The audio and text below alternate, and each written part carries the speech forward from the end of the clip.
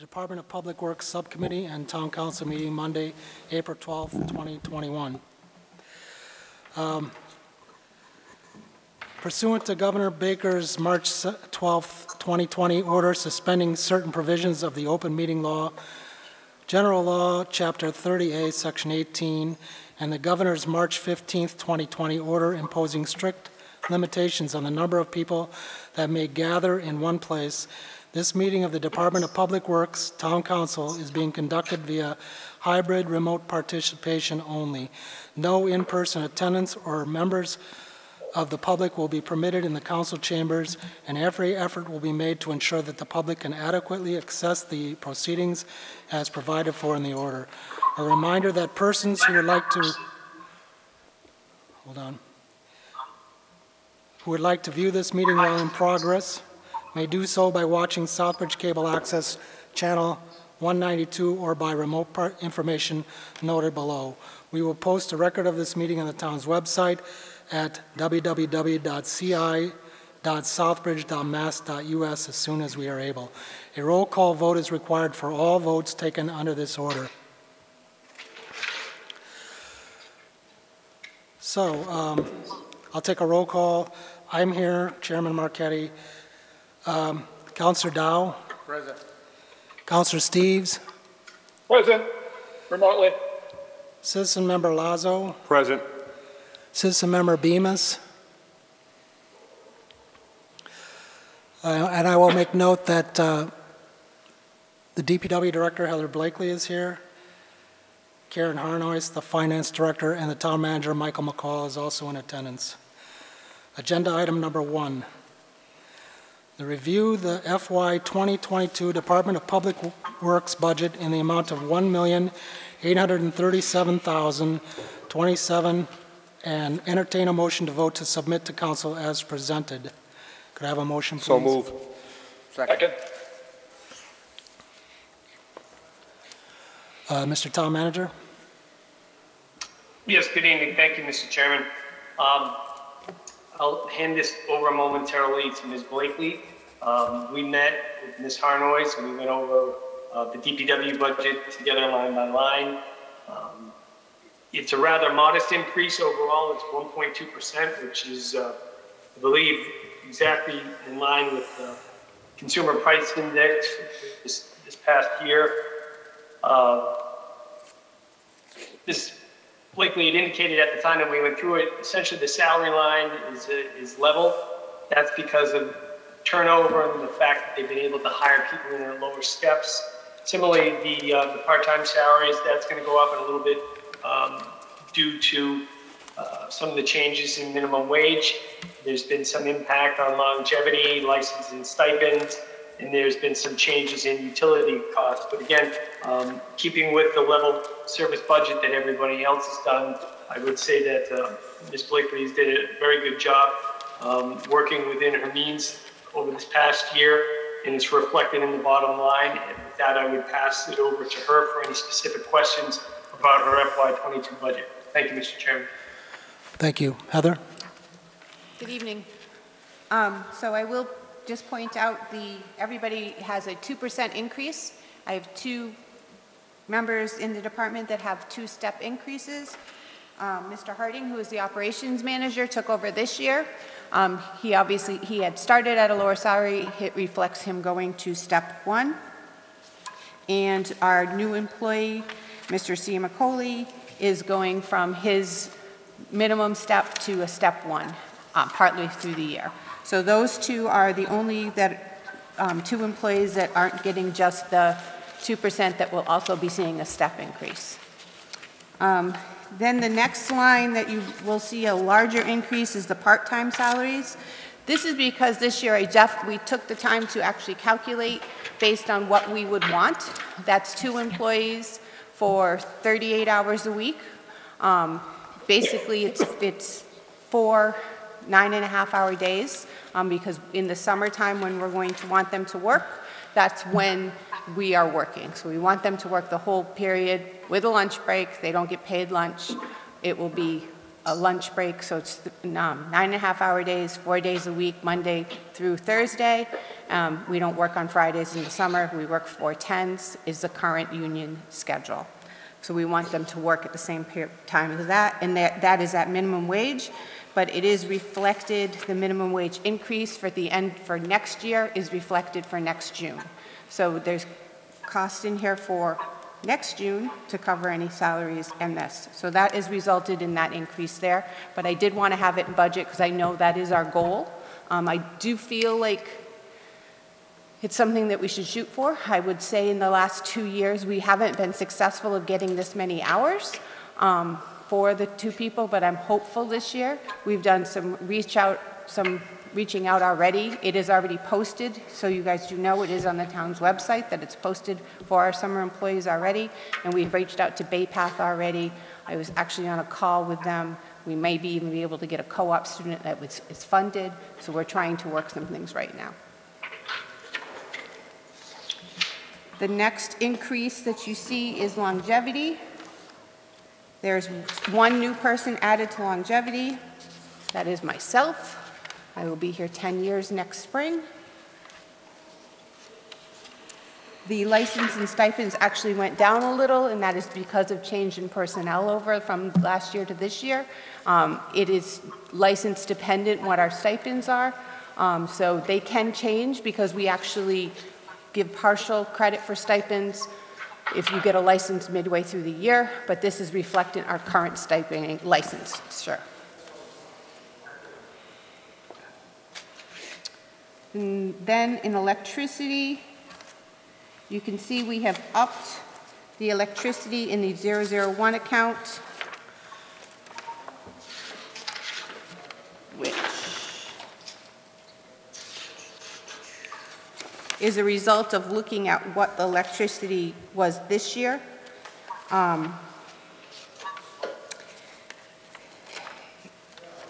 It's not a large increase, but it just gives us a little bit more flexibility in that line item. It's not a very large line item as it is. We just wanted to make sure that we don't go up. We've been talking a lot about electricity, how we don't have a lot of good control over what National Grid is charging us. So we just want to make sure we have that adequately funded.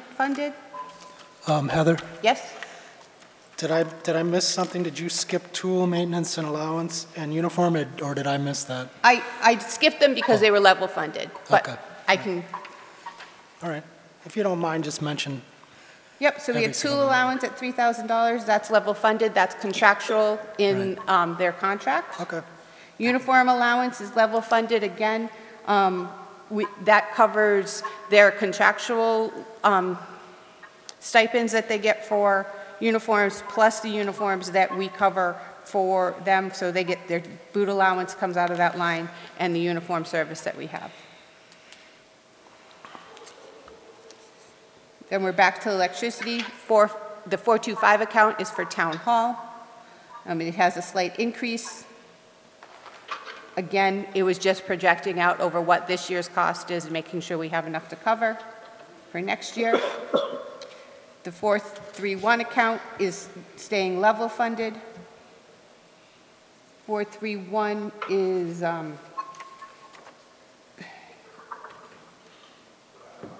water and sewer. I'm on the wrong one. Traffic lights and school lights. I just want to make sure I'm not misinforming you. So we break them into different sections when we pay them, and we track the costs differently, so we kind of group them. So it's all our traffic lights, the actual traffic signals, and our school zone lights. In the future, I might be looking at a lot of our school zone lights. If you look at them, need to be replaced. They're starting to rot out. They're quite expensive to replace, but I want to think about replacing them with solar lights because they are a system that we can go solar, and it would cut out having a National Grid bill for. And I know everybody's like, well, it's not really that big a deal, but if you're paying 5 or 6 National Grid bills 5 or 6 times a year, and there's a minimum charge on them, eventually I think they're an easy thing to go solar, and we never have to worry about paying a bill on them again, only maintenance of this equipment. Most of them were put up probably 20 years ago, and they're just reaching their useful life. They're just getting to that point. 499 electricity is DPW. We've been doing really well since we've changed over to our new lighting, so I did feel comfortable in decreasing this line item this year. We waited for the last couple of years just to make sure, but we're still on that same trend, so we're good. Next is water and sewer, 001. The 01 account is water and sewer for various buildings, cemetery, the res go into there. We did decrease this a little bit because we really haven't been using very much water at any of these locations or having the charges, so I felt good about just keeping it, decreasing it to a nice round number. A lot of those other weird numbers of like a $1,818 came because we just kept on putting the standard percentages on. Oh, we think it's going to be an 8% this increase, and we just didn't really, and I'm like, oh, at some point it just doesn't make sense. I'm just going to kind of say, okay, we don't need this much. We'll just smooth these numbers out. So you'll see that change reflected. The two, four. Heather, ask you a quick question. Go ahead. Hold on. Councilor Steves? Yeah, regarding the water and sewer lines, did you jump back to looking at pre-COVID numbers? Because obviously those would be lower because of COVID, because the buildings aren't being used as much. How does what you're proposing for the budget compare to like 2 years ago? So 2 years ago, the actual in 2020, well, it was $1,201 was the previous year number. I can go back, but projecting out for this year, it's looking pretty much the same. Because we have one more billing cycle. For the water and sewer? Because I'm thinking obviously if those buildings were often relatively closed, there wasn't the public access to them, they obviously would be having less water and sewer use. They're not building that really public accesses anyways. Those 3 buildings in there are Morris Street Fieldhouse, which is it's not publicly accessed anyways. The High Street, the res, and the cemetery. So the cemetery isn't a public access building, it's just private. It's just us. You've got the town hall though, and the sewer, the irrigation for the playing fields that obviously if they weren't having games, they weren't irrigating. I personally, I don't know if it makes much sense to irrigate them anyway, but that's a different issue. Just thought I'd ask. Thank you, Councilor. You want to continue, Heather? Yep. So town hall, we did reduce. Again, it was $1,416 the year before. This year, it's still projecting out to be the same, so we reduced it to $2,000. So it is less than what we had budgeted last year, but I still think we're in an acceptable range. The big decrease, we did decrease for the 428 account for water and sewer, is our irrigation in our fields. We have been doing less and less irrigation on our fields. The only irrigation we turned on last year was at the Common. We didn't really turn on irrigation systems at any of our other fields. We haven't turned on irrigation at any of our other fields in the last 3 years. I will tell you that we are very close to seeing an irrigation ban by the state anyways on things of that nature, which we don't have a permit that requires that right now. We likely will in the future. And the state there is some legislation that is going through the state that we actually have been watching very closely through our water department and given some feedback because there is a push to change our permit to actually force us to comply with any drought guidance, which would reduce any irrigation that we could do. So it wouldn't just be for us, it's for all of our residents that we were looking at that. You know, irrigation is one of those tricky things. The more you water it, the more you have to mow it, the more you have to do a lot of different things on it.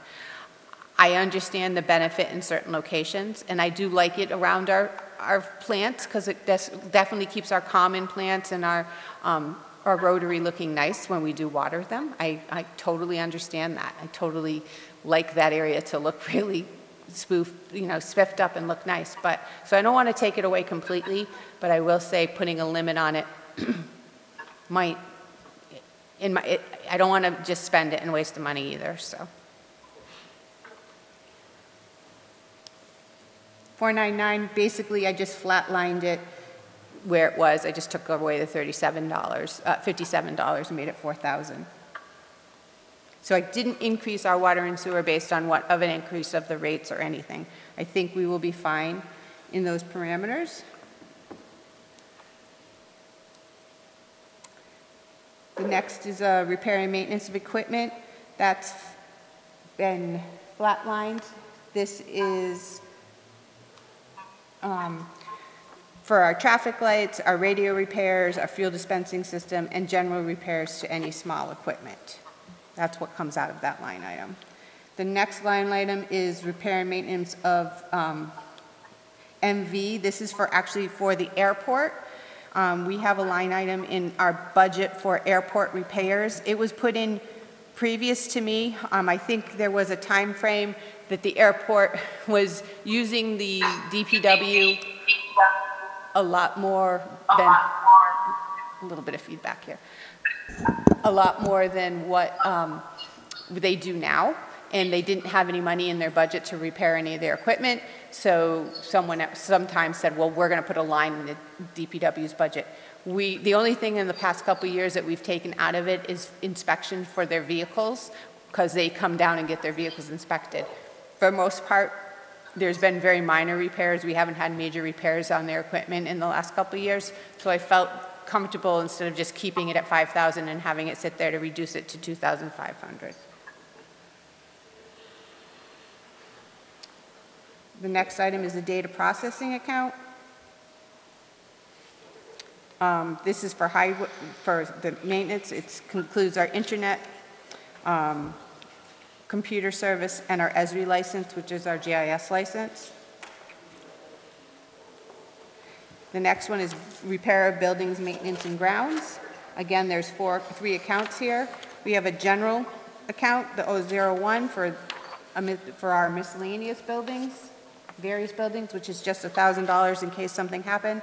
Like this year, I know we have to do some repairs to the roof on the res. Some of that could come out of there. This is really supposed to be for services that are done in a building, these line items, but there's a safety there of $1,000. 425 is for town hall. So it's for the heating repairs, it's for the heating HVAC contract that we have, it's for the elevator maintenance contract we have, elevator inspection, security, fire system inspection and repair. So anything that we have to have an outside vendor come in comes out of that line, that 425. And we are keeping it flat, even though our contract for our HVAC is minorly going up this year. 499 is the same, but that is for the DPW. Same idea. I have too many pieces of paper on there. Our overhead cranes, our vehicle lifts, our man lifts, they all get inspected every year. All of those costs come out of there. Our heating maintenance, our overhead doors, our alarm system, they all come out of there.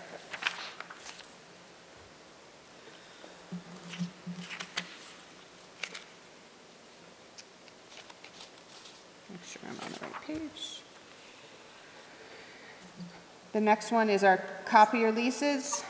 So we have an OSE, which is our large format copier, and a RICO, which is our regular format copier at the DPW. Rentals and leases is not, we didn't even put anything in there this year. Oh no, we have 1,000. What did we do? We've gone back and, so this would be, yeah, so if, say there's a piece of equipment that I need to rent an excavator for a day. We don't have an excavator. It would come out of this line item. For something that we don't have that we might need to rent, it at least gives us a line item to be able to rent a small piece of equipment if we needed it. Or a big piece of equipment, because $1,000 will get you a couple days on an excavator, maybe, depending on where you get it from. You know, a lift, there was one point last year we had to rent a lift at the wastewater treatment plant. It didn't come out of this budget, but we had to rent a lift that we needed. So those type of things, something special comes up, it gives us a line item to rent it from.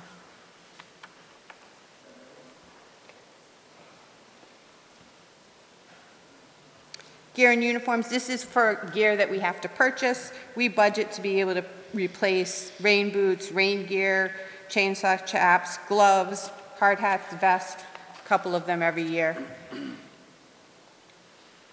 Specialized services, this includes our membership to the Stormwater Intermunicipal Agreement that is the Central Mass Stormwater Commission. This includes when we have to pay for police. That's the largest cost out of that. That's budgeted at $20,000 a year for police duties for anything that we're doing. It includes our drug testing, MS4 stormwater report assistance if we need it, and CMRPC GIS assistance.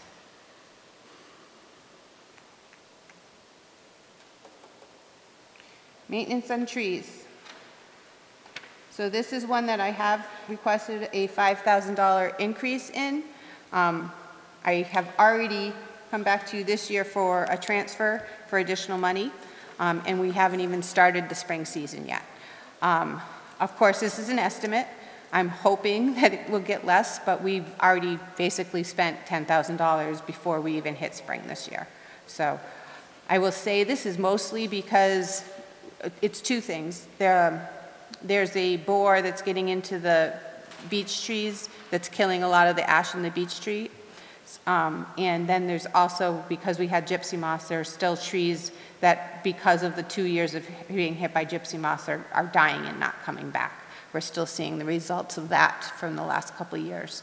So I do expect there's going to be more trees this spring as spring hits that aren't going to foliage out, and we're going to be called. And it's one of these things that if it's our tree and it's dead, we basically have to take it down. And there's many of them that, some of them we are able to take down in-house, and any that we can, we do, but a lot of them we can't, and we'll have to hire someone to take down. So depending on the size and where the power lines are and what kind of, how busy the road is, kind of determines all of those things. So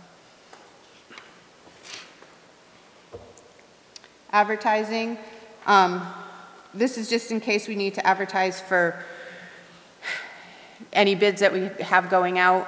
If it's not in the budget in that project, we'll cover it under this advertising account. We have to advertise all our bids, to advertise, in the paper with an ad under procurement. Printing forms, there are some specialty forms that we have in the office. So when we run out, we need to have a budget. We have some triplicate forms for different permits that we use, etc. Office supplies. Copier machine, this is for our copier machine repairs and supplies, our ink and our toner.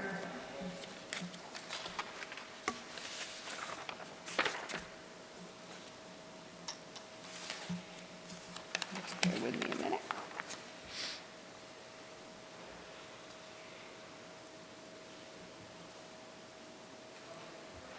So this is for, the next line is for any upgrades to our computer systems, software and supplies, new software updates, computer supplies. If we have anything break, monitors, things of that nature. M&I building, that's maintenance and improvements on buildings. This is for materials only repairs. So again, we have 3 accounts. We have a general miscellaneous account, budget at $250.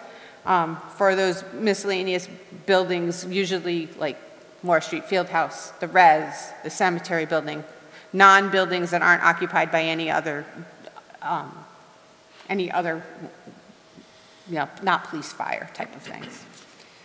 The 425 account is maintenance and improvement at the town hall. So that's where the paint that we did downstairs came from. Things that we can handle in-house, but we have to go buy the supplies to do. That's the way you look at these accounts. Same here, 499. Things that we can handle in-house, that's for DPW. So we just divided them up between Town Hall and DPW so that we can kind of track the costs that we put into them. Janitorial supplies, that actually covers both buildings, Town Hall, DPW. Buildings and grounds, this is our street sweeping, hand tools, Safety barricades. Motor vehicle, where am I? Cemetery, oh. Cemetery supplies, so this covers any of the materials that we need for the cemetery, including loam, seed, fertilizer, fill, you know, whatever we need to do down there. They're not big budgets. There's nothing glorious here. Motor vehicle parts and accessory. This is for the repair of our motor vehicles. This is DPW motor vehicles too, only, not anybody else's. This is just ours.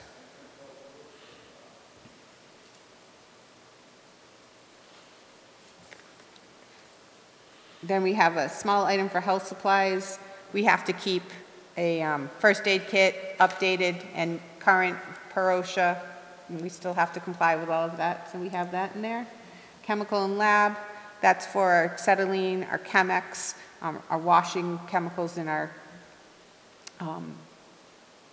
and our torches and things of that nature. Signs and posts, that's for, we take some of our traffic paint out of here that we do ourselves, and we also buy our replacement signs and posts.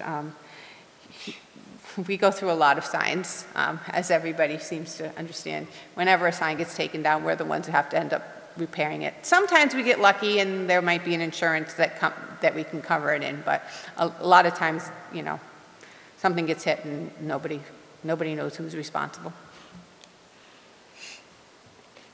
Storm sewers and culverts. It's level funded. We did up this one a couple years ago, which helps because this was something that we were always coming back for more money.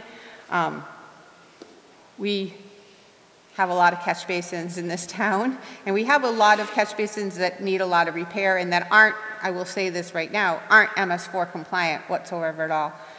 As we go around and do more streets and do work on more streets, you will see us replacing more catch basins with compliant ones, but you go to most of our catch basins and they're a glorified hole underground with no sump in them and, you know, bricks, and they can be made out of anything. We find them made out of old train tracks and for metal, and it's very interesting. It's a archaeological dig in itself sometimes. So, but we're trying to get them more compliant. Sometimes we just have to repair what's in place and leave it, and sometimes we can do a more major repair. If I was to repair all of them with actual concrete catch basins, we'd be looking at $1,000 a catch basin. So it's big bucks, and it's not one day of work like it takes us now. It would probably be 2 or 3 days of work and a much bigger hole. So it's all about time, and sometimes we're going to have to make some decisions. If I know a road's going to be worked on soon and repaved, those are the ones I'm going to want to replace. And we might take some more time to replace the ones on that street as opposed to just repairing them when we find them in bad shape. You have a question? Joe? No. Okay. Not yet. Does anybody have a question? No, I don't have a question on that. He's just agreeing with me. Well, I know, I've seen them fall in and I see what they're made of. They're not even water-struck brick. No. And they're falling apart, and they're dropping down into the sewer and going down the line, which makes more problems. Let me just catch up here. Next is road materials.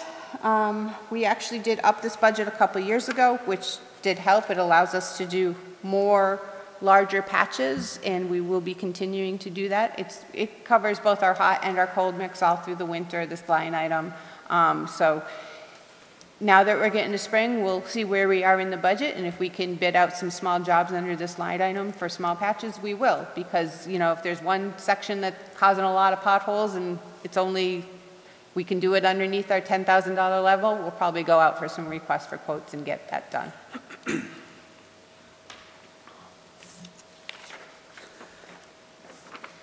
Almost halfway there.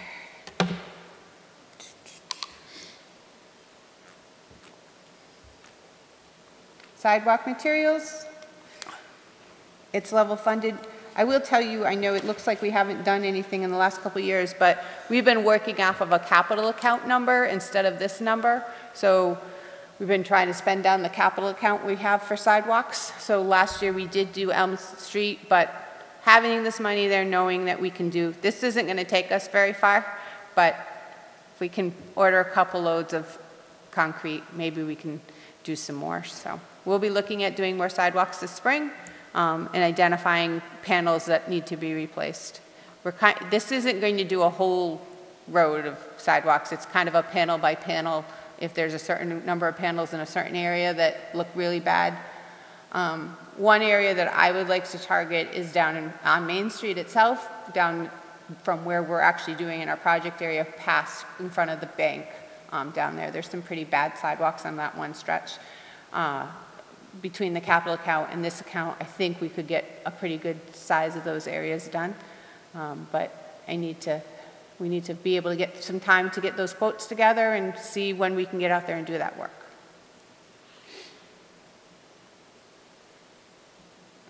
Maintenance of streets and grounds. So this is our center line painting, our edge line painting, our flowers, and our herbicide materials, which we don't do as much anymore, but we still have it in there. But our center line painting, edge line painting, that gets bid out and comes out of here.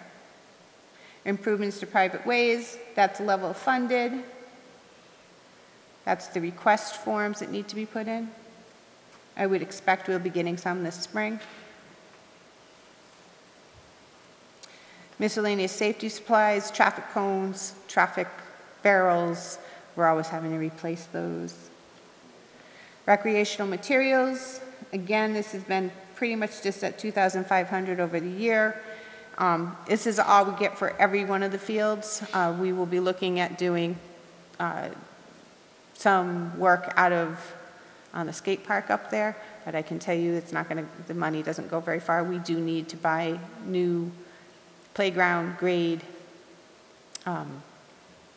chips, which are more expensive. We haven't had to buy them in the last year. We didn't have to purchase them because we had some from the year before. We buy them in bulk and store them.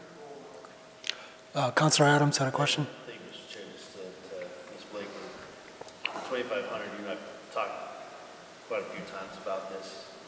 Do you need more money in this account? You're talking about all the parks in this town that are well used. Honestly, yes. If we want to maintain them at the level that somebody needs to be maintaining them at, there probably needs to be more money. We make decisions all the time, you know, how much of the skate park are we going to replace? How much can we do? So I'm sure I could walk around. The good news is we have one nice new playground down on Henry Street, and it's in great shape, and it's been staying in great shape, which is amazing.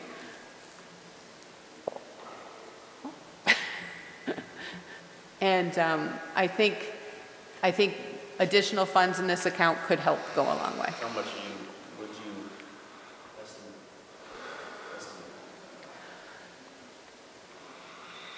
Oh, well, I could easily spend this whole account up at the skate park and still not have enough money. So I guess doubling it would be a good start. Okay. Thank you, Mr. Chair. You're welcome. Councilor, if you could use the mic, that would be helpful. Yeah. So I was so used to it. Can you hear me now? Okay. Thank you, Mr. Chair. I could hear you without it.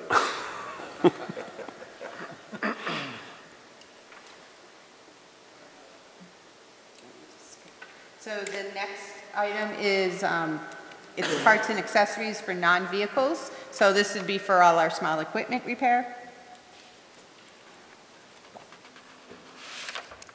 Engineering supplies, drafting materials, surveying equipment. We just bought a new wheel because ours was skipping, so measuring wheel for paving and things of that nature. License, permit, and taxes. These include our hydraulic license renewals. We reimburse our employees for those. They have lots of them. Inspection stickers, our testing fee for the vehicles, we have to be willing to cover the DOT physicals, fuel license renewals, elevator license renewal, hazardous waste site renewal, which is the biggest one. So that covers all of those. Mileage, we have minor in case somebody used their private vehicle to go somewhere. Conferences and meetings. This year, it has been increased because we have to do our hydraulic license training. Every 2 years, we have to train all of our personnel that have hydraulic licenses. It's part of their license to be able to be renewed, and it's a 2-year cycle. So it's every other year. You see this cost go up and down every 2 years. Dues, subscription, and periodicals. That is for your 3 professional staff, myself, Matt, Deputy Director, and the Operations Manager. Small capital. So this is something that we put in last year in case there was small things that came up in the middle of the year that we didn't have a budget for addressing on the buildings at DPW. For example, I know that my AC split in the AC split that goes in the computer room is down and is going to need to be replaced. That would be coming out of this account. So it's to cover those small capital items for buildings that weren't planned for. It's kind of a safety account. We're trying to get like a safety net built into our different budgets in case something happens. Because we really didn't have that. There's not a really good place to have that budgeted in any of our line items. It's something that we noticed in our facilities management plan that there isn't really a, you know, in water and sewer, I kind of have a capital reserve. So if something goes wrong, we can vote it out of capital reserve. This is kind of what that is. I increased it a little bit this year, still trying to keep our budget low, but knowing that we're going to have these costs that are going to come up. Furniture, we keep a small budget in case we have to buy a new chair or anything for anyone. Sometimes they do break. General equipment, we try to keep this every year. We place a couple different pieces of equipment. I can tell you what they are. I think they are listed in your details. Somewhere I had that.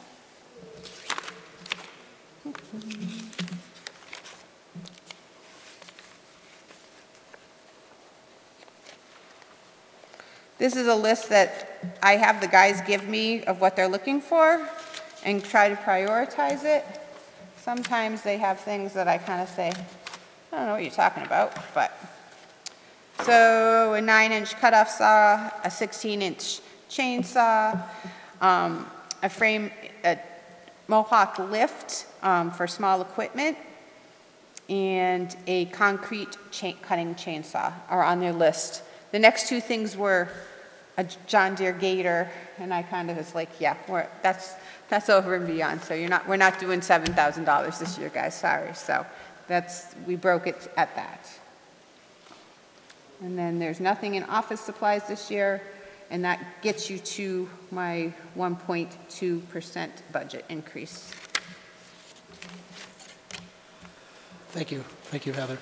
So I'm going to open it up to questions, but first, before I do, I just wanted to mention, because I forgot to mention it at the beginning, that we have other counselors here tonight. Counselor Catrona, Counselor Adams, Counselor Daniel, and Counselor Ryan are also in attendance. So I will open it up to discussion if anybody wants to ask Heather questions. Counselor Catrona. Thank you, Mr. Chairman. Through you, Heather, out of the janitorial supplies, is any of that reimbursed from the COVID monies from this year? I know it's a small amount. Originally, I think they thought it was going to be able to be reimbursable, but they said for buildings that you already have cleaning supplies, I believe, I don't know if Karen's still on, but we haven't asked for any reimbursables from that at this point, I don't believe. Okay. Thank you. And you mentioned... I believe we did when we went out and had somebody else clean, but like those are just for internal cleaning. Okay. Thank you. In the 50, let me see, where was it? In the maintenance for the trees. Yes. I agree. Do you have a contract with a specific company? No, when we bid out a tree, we mark the tree and then we call 3 or 4 different local tree companies and ask them to give us prices on them. And they bid, basically, you know, call in a price and give us a bid when they go out and look at the tree. And it varies who comes. You know, we use Dennis Benoit a lot. We use Jay Bonin a lot. Advantage has bid on and won trees. Ricky LaFleche has bid on trees. So we call and see who responds. Honestly, what usually happens is it depends on how busy they are. You know, when we're calling, we usually want the tree down within the next week and a half, 2 weeks if we can, because it's a concern. So it depends on how busy they are, how good a price they give us too. Or if they're already if you know, they know they're taking a tree across the street down next week and they can tag team it together, they're going to give us a better price. Or if we have 2 or 3 trees in the same area, we might get a better price. And it also depends on what, you know, they have, each one of them have different types of equipment, whether they have their own crane or not, sometimes can weigh into that. Thank you. Through you, Mr. Chairman, to either Heather or to the town manager, we've heard a lot in the budget, or I've heard a lot in the budget going through the last few meetings of copiers, ink, and toner. Is there one supplier for every department? Do we have a contract with the town, or is this each department on their own? I can probably answer that just as well as they can. The copier, we have a contract, well, Rico is the main supplier for the copiers themselves here. There's a main overall contract, and it's based on a state bid contract that they came in and did the prices, but all of our copiers here in town are Rico copiers, and that's where our leases are from. Okay. The toner and the supplies, each individual department buys those based on what their needs are. At least my department buys their own, and we usually price them out at WB or Staples. We kind of go on all the different websites when we need something and see who gives us the best price at that time. Thank you. Thank you, Mr. Chairman. You're welcome. Does anyone else? Councilor Adams? Must be this chair over here with questions. Thank you, Mr. Chair, through you. I know we could probably argue this point probably line item by line item, but I'd recommend to the subcommittee to raise the recreational line item to $5,000 from $2,500. Every single year since I've been on council, we've been dealing with the skate park. Every year. And some people say, take it down. And the thing is, that skate park is well used all the way until the winter time when there is no ice. We talked to a young man the other day, he uses it all the time with his bike and his skateboard. But I will say that park specifically is used all the time. If you go down Henry Street on the weekends, and even during the weeknights, it's heavily used as well. All these parks get $2,500 to maintain. Is there a plan in place down the road? I am formulating a plan to bring to the town manager later on. But in the short term, they need plywood. The screws that they utilize rot every couple of years and they break off. The skeletons under the skate park are rot. I mean, once they put the surface on there and put the plywood up there and they paint over it, a couple years later, you're pulling it right back up if you don't use steel or some type of sheet metal. So I would highly recommend the subcommittee to raise it up just a little bit for them. But we do this every single year. $500 doesn't go a long way for that skate park, a well-used park at that. So that's my recommendation to the subcommittee. Thank you. Thank you. Councilor Ryan? Thank you, Mr. Chair. Through you to Heather. If that proposed raise was to go through, Heather, would that be enough to do everything you need to get the skate park up and functional and running, or are you still going to need more money? Because if we're going to talk about doing this, let's do this. That's my position. Like, at the end of the day, I don't want to just continue to piecemeal it. If you need more, I want to know now you need more. So I met with Councilor Adams up there the other day to look at the equipment and look it up there. The issue up there is having a skate park that's constructed out of wood and plywood that sits out there and exposed to the elements and gets beat on and used, and which it should. It's a temporary skate park, if you want to do something permanent, a new park needs to be designed that's designed to be permanent, whether it's concrete, whether it's some type of steel and plexiglass, whether it's some type of different type of material. It's not really the proper material. It's always going to need to be replaced. There's always going to be sections that are going to rot. It's just the nature of what it is, and that it's out exposed to the elements. It's not built to be a house and shed and have a roof over it, so it's always exposed to the water and the water sitting on it. And, you know, we could make it perfect build every single one up there perfect and brand new. And in next year, somebody could break a piece of it. And whether it was on purpose or accidental, it still needs to be repaired. It's just the nature of what that skate park is built out of. So it's always going to do maintenance if we keep it the way it is.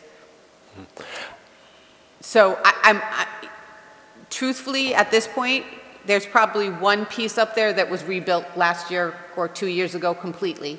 And every single one of the other pieces would need to be dismantled and taken down and rebuilt. And still then, it's only going to be good for a couple years, just because of what it's built out of. If I can continue, Mr. Chair.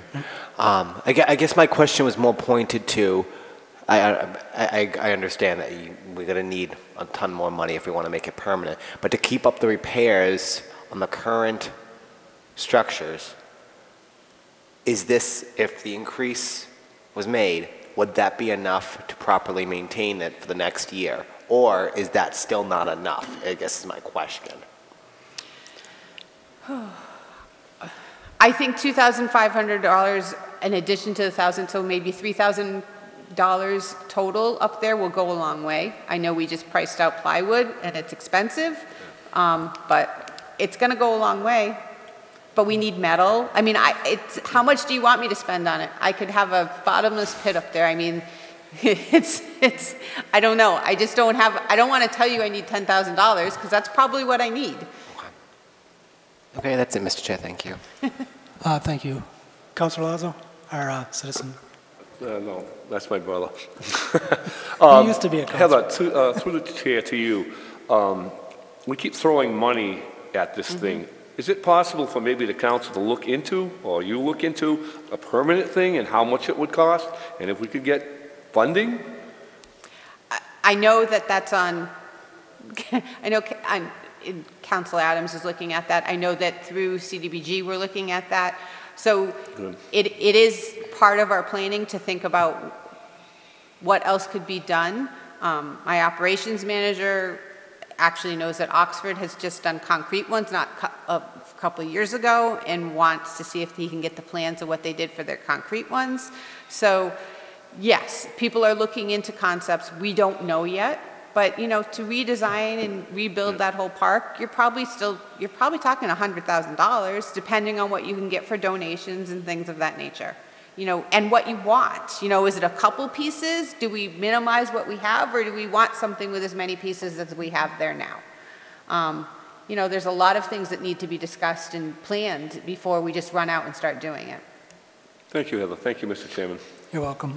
Councilor Dow. Thank you, Mr. Chair, for you. It's not only that park we have. We have a different small park. Nobody is pointing on, like Walcott Street. It's a small park there. A lot of young kids. And I was there 3-4 weeks ago, I believe, and I see how everything was not safe. And you guys went there, did great job. The way I see it, temporary, put it back together. Still fence bend. So I don't know. Again, I agree with Council Adam regarding up that budget for the kids at least a little bit. They deserve to have a safe park to play. You know, again, it's a lot of small park for a young kid. They need to be look at it. For a long time, nobody check them up or anything to keep them up to date. And regarding the park with the Council Adam talk, I think the only way we're gonna move forward if we have a engineer look at it and see what we need, design it, and then we put the bid out there, and then we can either, the young kid playing there, they like to do a race fund, help the town to build it for them, you know, that, or some of the businesses will donate some money, we can do it that way if it's any, but at least they need to be studied and have an engineer what kind of ramp or jumping they need and how many, you know, before, but meantime, I think you should increase that budget because there's a lot of small parks that need to be. Yep. I mean, and it's not, you know, it's the basketball hoops, you know, we need to replace backboards, everyone, you know, things happen. They get used and they break and we have to replace them. And so you're going to see that, and we're just getting into spring. We've been replacing fences and fixing fences, and we were up at the skate park and we're like, why do we have this fence here? Maybe we don't need this fence here, but there's all of these things that we need to look at because there's a lot of repairs, and even those fence repairs, that money has to come out of somewhere. So, you know, we're trying to go around and making sure that we can, within our budgets, do these repairs. And those park equipment, those new playgrounds, they're not cheap. I know that the previous rec director had proposed in a capital budget to replace another one, and I believe it was Walcott Street that he had on his list. I know the town manager asked me if we needed it, and I said, let me look at it, because I hadn't really looked at it, and then we went down, and the word I got was, yeah, this one needs to get replaced. Yeah. Just like we just did the one at Henry Street. They wear out, they get old, they start to decay. Even though they have that nice plastic coating on them, they get to the point where they are unsafe and they get broken. Yeah. And he identified something that was very unsafe. We had to take one of the climbing elements right down because it would have broken on someone. So we have to be conscious of this. You know, that little thing you're talking about, you remove it. If you keep removing things, they're not going to be anything left. At the end, they have nothing to climb on. Yeah. Thank you. You're welcome. Thank you. Anybody else? Councilor Daniel. Thank you, Mr. Chair. How many little parks do we have in town? Oh, boy.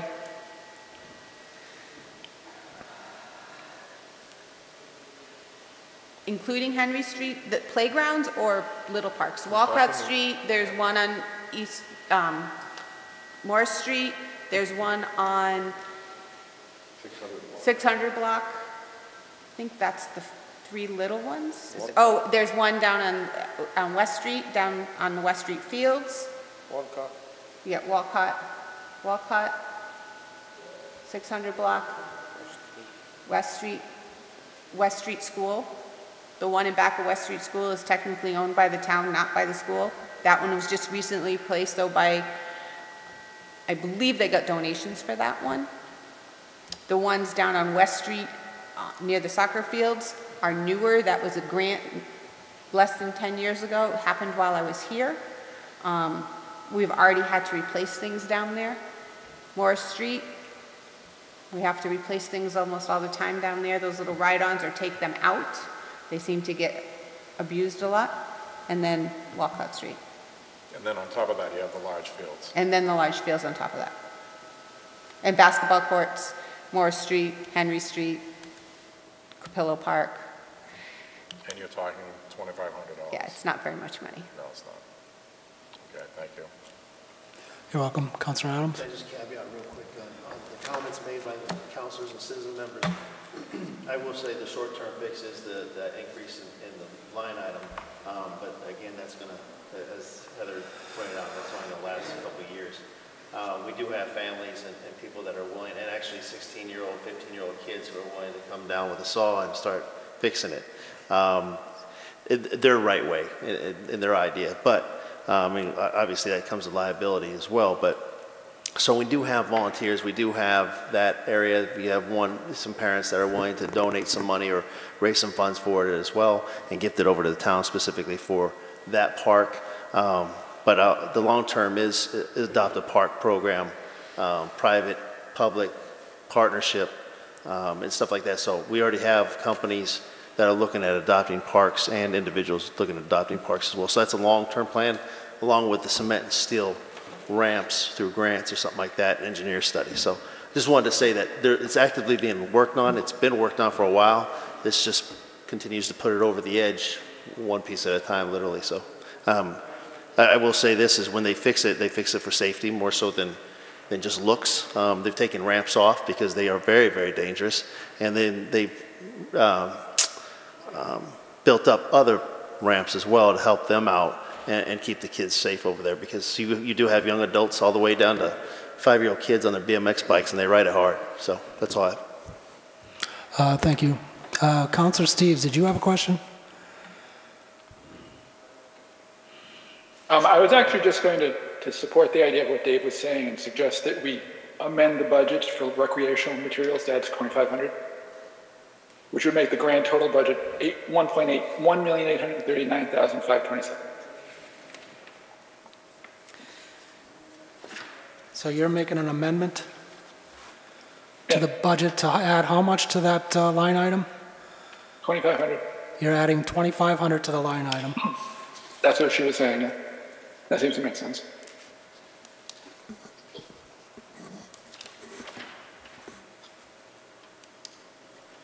All right. Do I have a second on that? Well, Mr. Chair, I think we should give more. I don't think it's enough, 2,500, Councilor Steve. That would bring it With to 5, 6 a park we have to keep him maintained, you know, especially the one I'm pointing on. They need wiring and pipe all the way around almost. That's 2,500 right there. Let's be fair for the kids. Oh, I totally agree, and I think that what Heather was saying a few minutes ago is that if we were to really address the parks the way they need to be addressed, we need to figure out how much it'll cost to do it properly. I'm thinking this is just kind of a stopgap measure for now, as a couple. So she'll have $5,000 to play with rather than 2,500, and then maybe within the next year we can get a better handle on what the parks actually need, so we can address them better either through CDBG or park grant or the budget, or a combination of these funding sources for the next fiscal year. Mr. Chairman, could I ask a question? Sure, go ahead. Go ahead. Just procedurally, I want to say the other night, at one of the other subcommittee meetings, someone asked to make an amendment in this discussion that at this level, you were just recommending or not the budget as presented. I thought there was a discussion that customarily you did not make amendments. Mm-hmm. The only other thing I would caution on is if you're adding somewhere, we're going to have to look at taking somewhere, and I would like to know what the proposal is. And then thirdly, we're still waiting to hear what's happening with any of these federal monies relative to what's already in the COVID-19 monies, what we can use those for.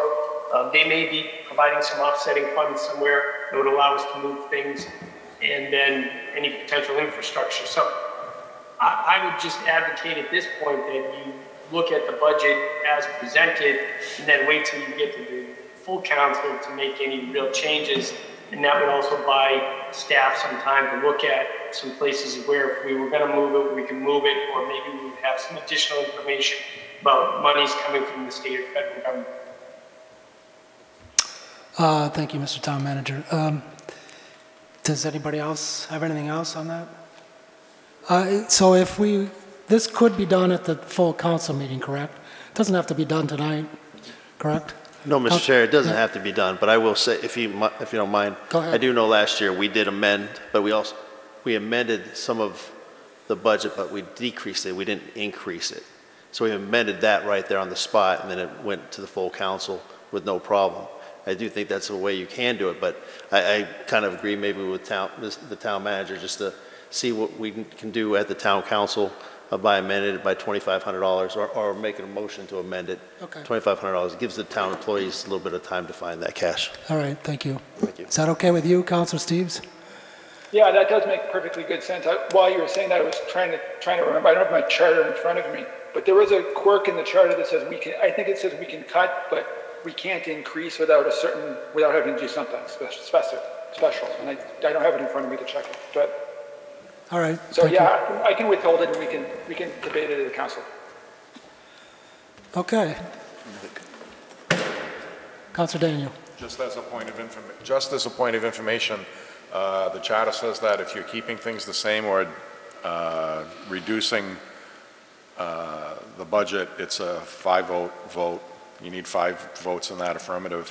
If you're going to add to the budget, you need 6. Okay, thank you. Thank you very much for that clarification. All right. So the only question I have about that park in particular is that I took a ride up there, and some of that skateboard looks pretty dangerous to me. Some of the metal is coming up. I don't know how much $2,500 would go to fixing that. And also the fence was, somebody tried to jump the fence, I think. And isn't there a steep hill behind there that if you didn't have a fence there, it could be dangerous? Well, it kind of goes to the question, which is more dangerous, running into the fence or running into grass? And yeah, there's a hill, and then there's a drainage swale in between there, and then it goes down a steep hill. And I agree with you. I can see kids saying, you know what, I'm going to take my bike and ride right down this hill. And it's probably dangerous, but what they're doing is taking their bikes and riding right up onto the fence. Because we fix that fence every year. All right. You know, so I don't know which is more dangerous. I haven't had the chance to really look into the guidance of why is there a fence. It's not it doesn't meet the strict drop-off requirements of a 3-foot straight down drop because it's on a slope. But I see both. I don't know which one is really more dangerous because what they're doing right now is riding up on the fence. Yeah. I mean, and it's what it is, and you know what, we say this sometimes, you know, kids are going to be kids, and what looks like it's a lot of fun, they're just going to try to do it. All right, thank you. Also some awful nasty graffiti down there that probably should be cleaned off, so thank you. Unless anybody else has anything else, why don't we take a vote on it as is. So the vote is to accept the DPW budget in the amount of $1,837,027.00. The motion was made by Steve Lazo and seconded by Steves. So we'll take a roll call. Councilor Marchetti is a yes. Councilor Dow? Yes. Councilor Steves? Yes. And Citizen Member Lazo? Yes. All right, thank you. Thank you, Heather, very much. So moving on to the next agenda, review the FY 2022 snow and ice budget in the amount of $400,000 and entertain a motion to vote to submit to council as presented. To have a motion, please? Got a motion here. Second. Second. So the motion is made by Steve Lazo, Citizen Member Lazo, and seconded by Councilor Dow. Mr. Town Manager? Yes, thank you, Mr. Chairman. I'll hand this directly to Ms. Blakely. As you'll see, she's not requesting anything more than was requested in FY 2021. And if you have any questions, you can ask them directly. Thank you. Heather?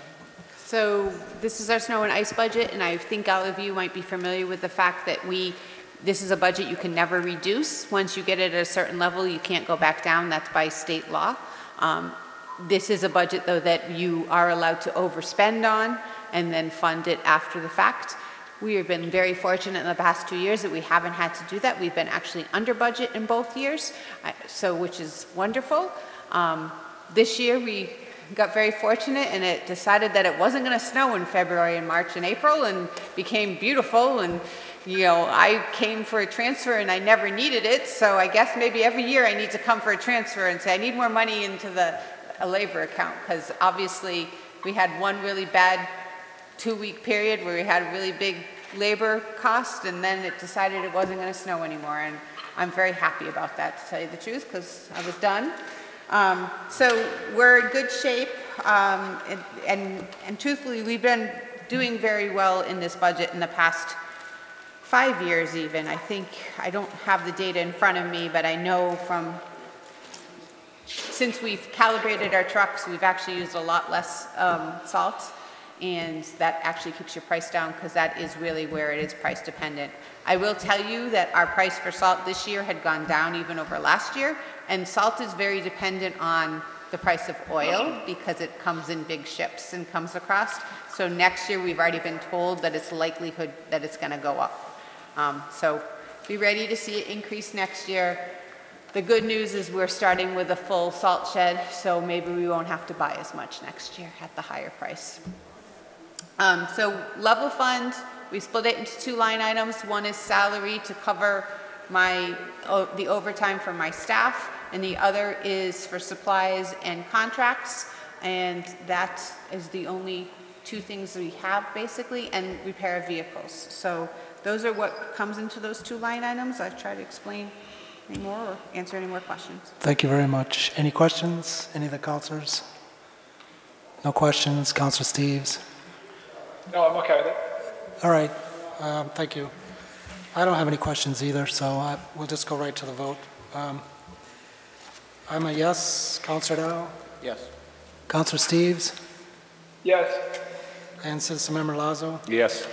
Thank you very much. Agenda item number 3, review FY 2022 sewer enterprise fund in the amount of $4,875,044 and entertain a motion to vote to submit to council as presented. Mr. Town Manager?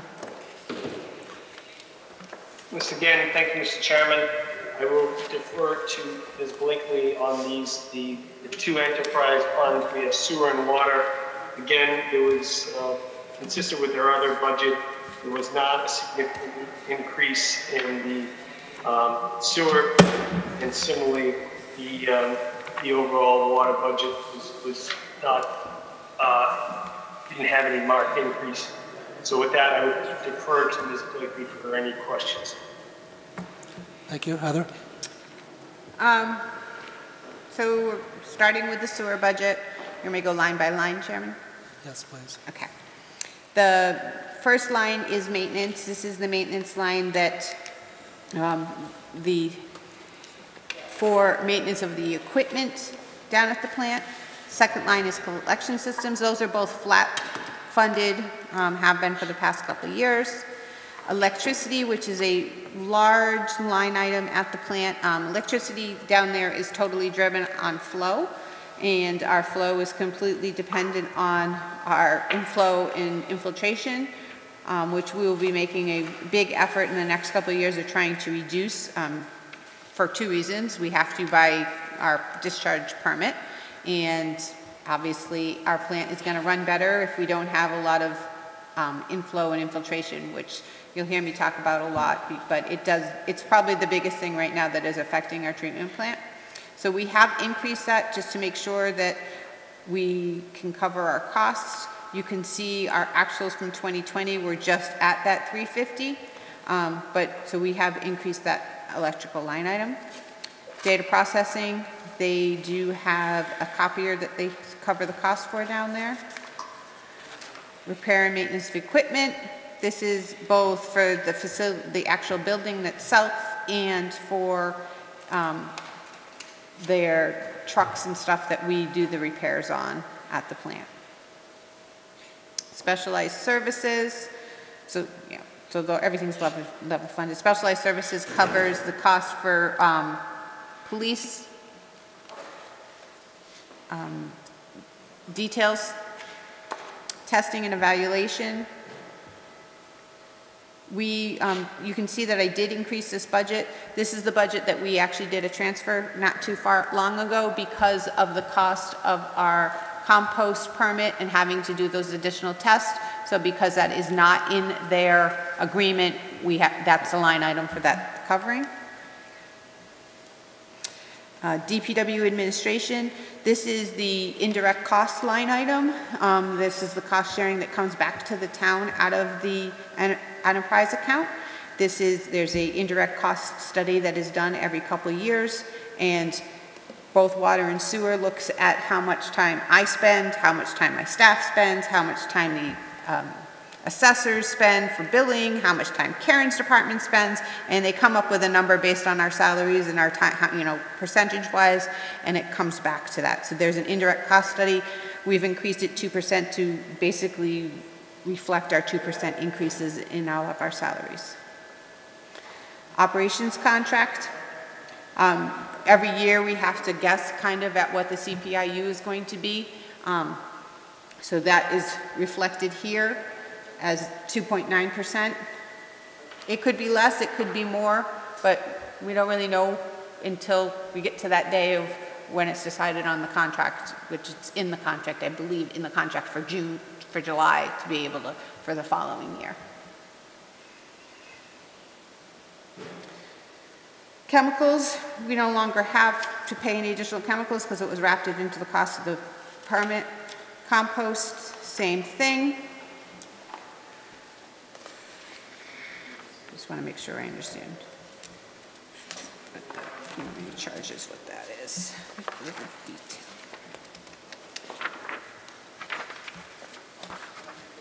Oh. Is that other year? So that next line, if you're looking at prior year charges, that's where anything that's encumbered goes. So you see a number. So anything that bills at the end of the year that don't get paid get wrapped over into the next year.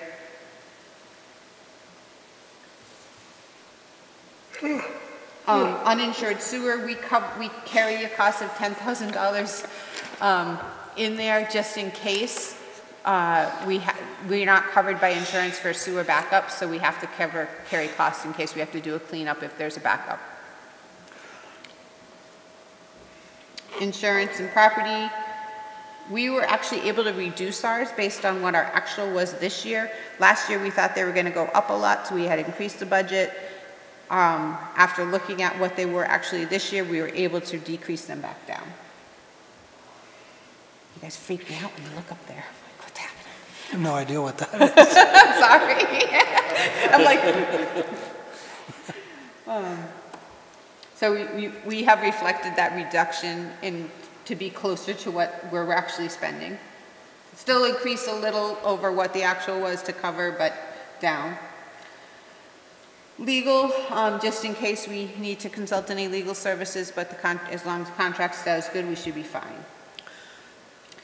You see these numbers with that 18,532, all of those other numbers for a while. Those are projects that are still ongoing from previous years, and the year is like the 18 or the 19 that we've encumbered the money. But our next year numbers start with 22. And I believe, I know there's probably some questions because it wasn't included in your packet originally. You were sent an email today with the capital budgets, or you were told about that. Oh. So instead of going through all those are previous capital, in what we call in-budget capital line items, where we pick small projects or projects that we think we can do under the budget without taking out any borrowing, and we cover those costs. This year, what we're proposing with the $20,000 for the system capital,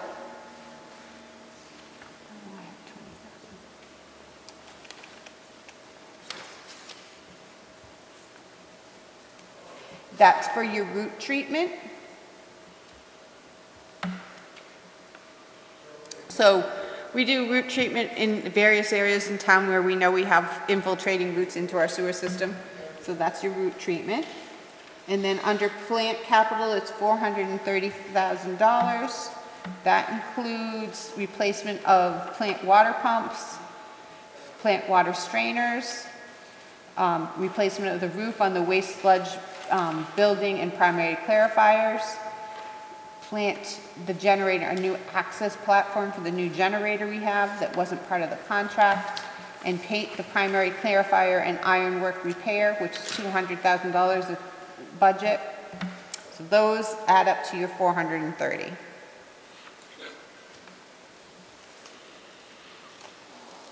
Then we have $75,000 for updating the odor control study and a miscellaneous engineering support in case something happens in any of these things that we need to hire an engineer to consult on something small project-wise.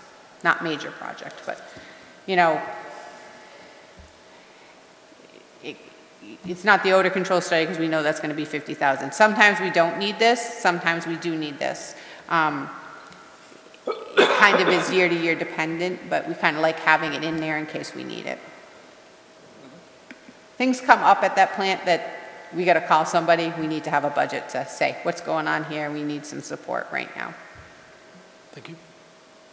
Then we have $100,000 that we always cover in capital reserve. It's kind of the emergency fund in case something goes wrong down there, or a project goes over budget and we need some money, we can fund it. Or, you know, we have a major breakdown in a pipe pump and we don't have enough in our plant capital money. We can come to you guys and say, I need to transfer out of capital reserve to be able to cover this cost, but yet it doesn't affect our budget line item. Then you have your loan amounts that are already included in there.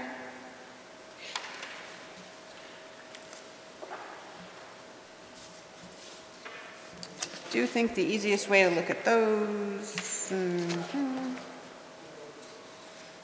I think Melissa did put in a pretty decent, it's not always easy to read some of these, but we still have Alpine Drive sewer, so a lot of these are old debt that we're still carrying on for over the year, and I think there's a debt schedule that she provided to you.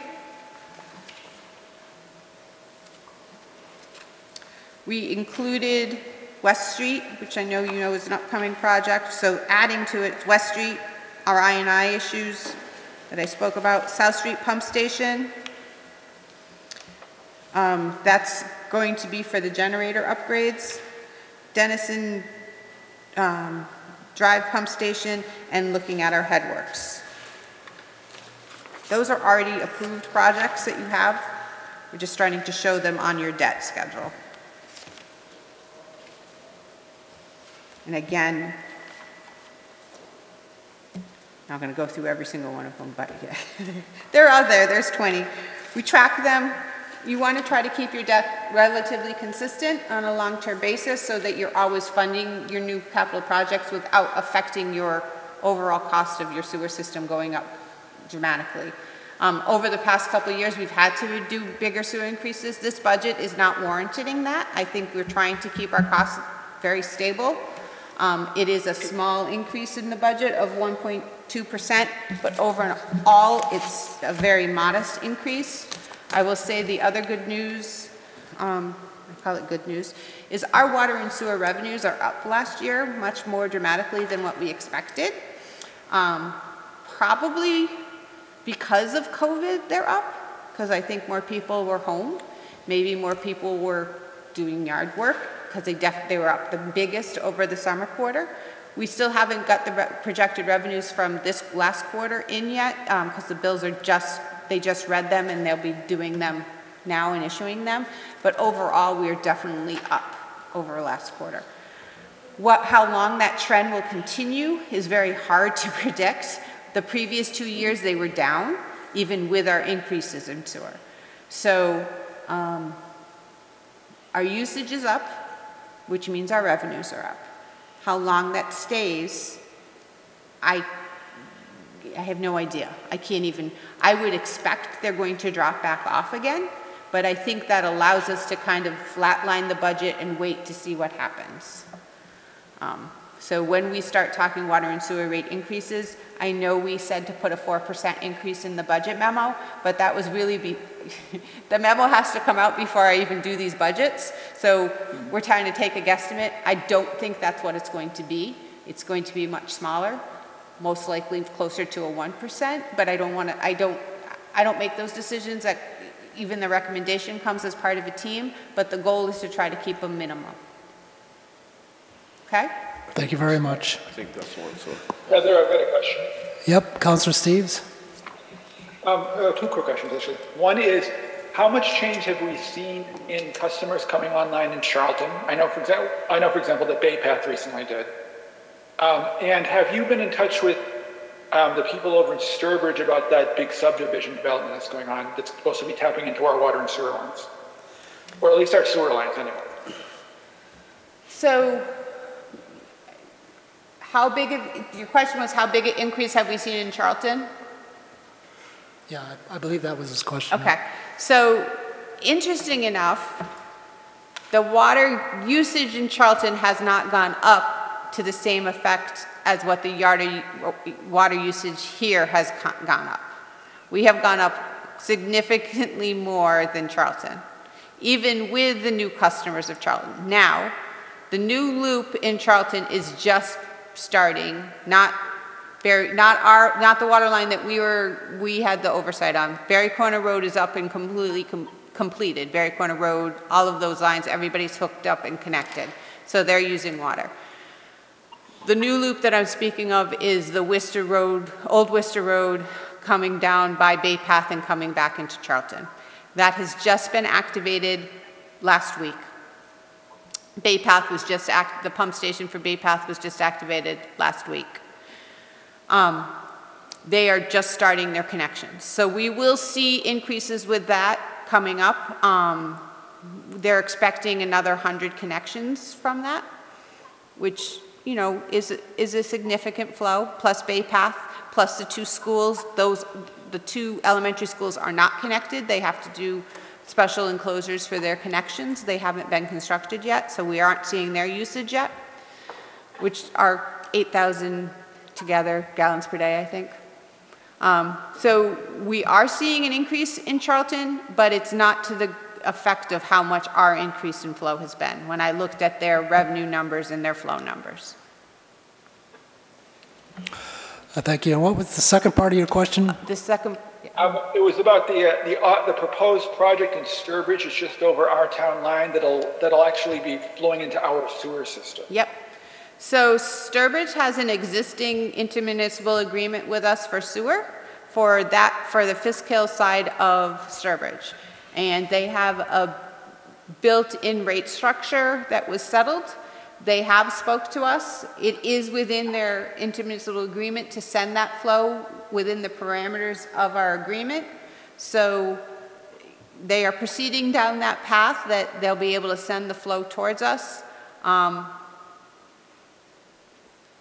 That is at least what they're presuming at this time. I know that they're also looking at studies to potentially putting a pump station to send it to Sturbridge. And, you know, they have to look at the long term of the agreement with us also, so. All right, thank you. Are you all set, Councilor? Yep, thanks. Anybody else? Councilor Ryan? Thank you, Mr. Chair. Through you to Heather. Just the last thing, the last line that was skipped over, issuance expenses. Yeah, that's for issuance of new.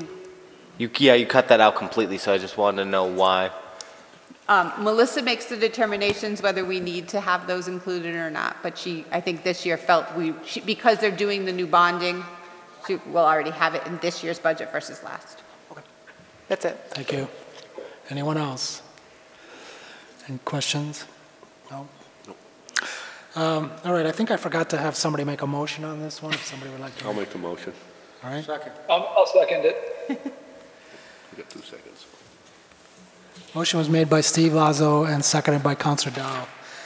So I just have a couple of questions. A while back, we were talking about retained earnings. Yep. And we sent a check to Charlton. And you explained it to me, and I'd asked you what that meant, and you explained it to me that that's money we did not use. That's retained earnings. Retained earnings is a leveling of our books based on what we had for revenue and what we spent. Right. So basically, it's the balance of whatever we had come in a year, and Karen I'll try to explain it the way I understand, and then she can probably explain it better. So we budget, we have our budget sheet where she gives you that top breakdown, and we say this is what we expect for revenue to come in a given year, and this is what we expect for expenses in a given year. What your retained earnings is the difference between what you collected in revenue and what you spent. So if your revenue increased higher than what you expected, and even if your expenses stayed level, you're going to have an excess in retained earnings. If your revenue was lower than you expected and your expenses were higher, you could actually go backwards. So it can go either way. We budget in an enterprise account. It functions completely by itself. Everybody plucks and balances. That revenue, that retained earnings, basically becomes our capital funding. If we have retained earnings, instead of borrowing, we can use that revenue to fund projects. You will see we have recommended in the capital section, not just our smart cap, of actually using retained earnings as opposed to borrowing for some projects we already have proposed to do. That includes, I could probably find it here in my notes, but there's different projects that this year, instead of, even though you've already authorized us to borrow, we're going to say, vote it out of retained earnings, we don't need to borrow this money, which saves the sewer, whatever it is, it saves the ratepayer from having to pay for that year after year after year. It saves it because basically it's like you having a savings account and saying, I'm going to go buy that car instead of borrowing for it. So you wouldn't recommend using some of that to offset the rate increase? I wouldn't recommend it because you can't budget for that every year.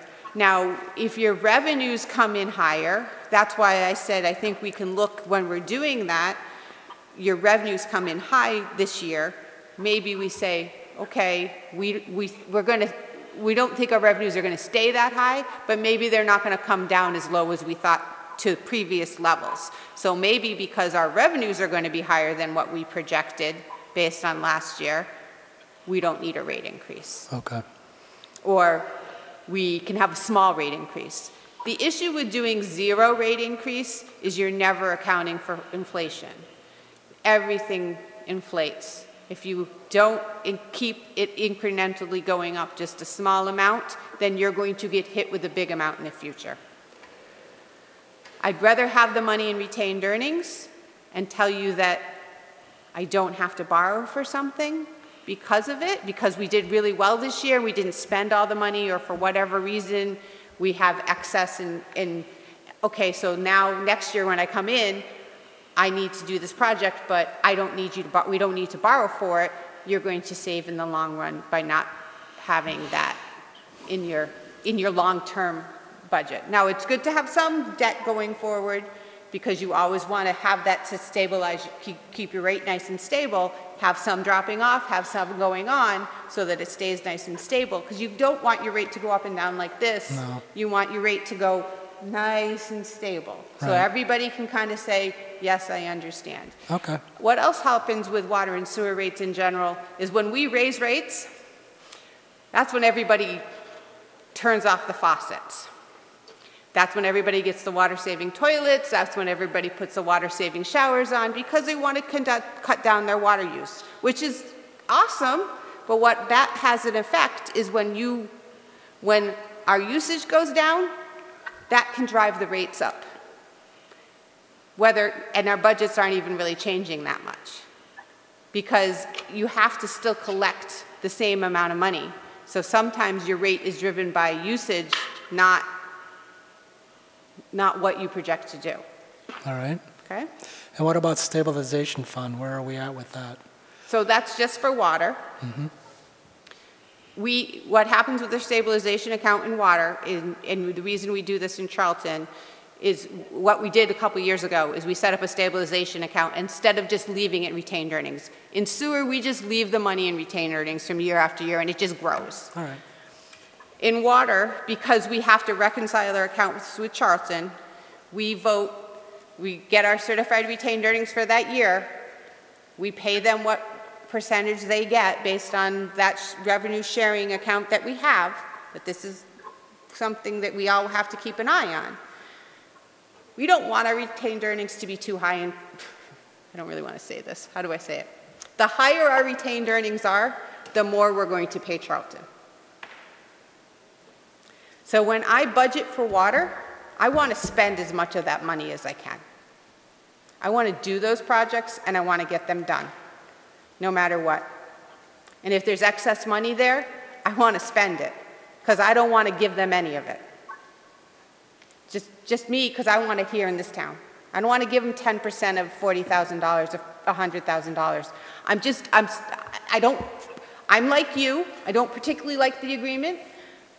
I understand how we got there. I was part of it. I know why it's there. I can respect that, and I know why it's there, and I try to force them to do their upgrades, and you have your money, and if you have a break, then you're using your money, you're not using Southbridge's money, because I guess it's my department. It's my water department, and I don't want that. So I will try to spend as much of it. It's very hard. You can't always spend it all. I'll be honest, sometimes things don't cost as much as we expect them, and there's excess money. But if there's something that I can spend it on, I'm going to spend it. All right, thank So you. I will come to you and guys go, I want to spend this money out of the water department at the end of the year, and you're going to know why, because I don't want to give it to them. All right. That make sense? Yep. All right, thank you. If there's no other questions, then we'll just take a vote on this. Everybody's okay? All right. Councilor Marquetti is yes. Councilor Dow? Yes. Councilor Steves? Yes. And Citizen Member Lazo? Yes. Thank you. Agenda item number 4, review FY 2022 water enterprise budget in the amount of $4,249,349 and entertain a motion to vote to submit to council as presented. I'll make that motion. Thank you. Second. A motion made by Citizen Member Lazo, seconded by Councilor Dow. Mr. Town Manager? Thank you, Mr. Chairman. Again, I will not repeat my comments of earlier, other than to say that there's less than 1% increase in the budget. And with that, I'll hand it over to Ms. Blakely. All right, thank you. Heather? Yep. I will start off to say that this one is a little harder to predict because we are in the middle of putting out to bid our contract operations. So some of the line items have been decreased to 0 because they will be wrapped into that item.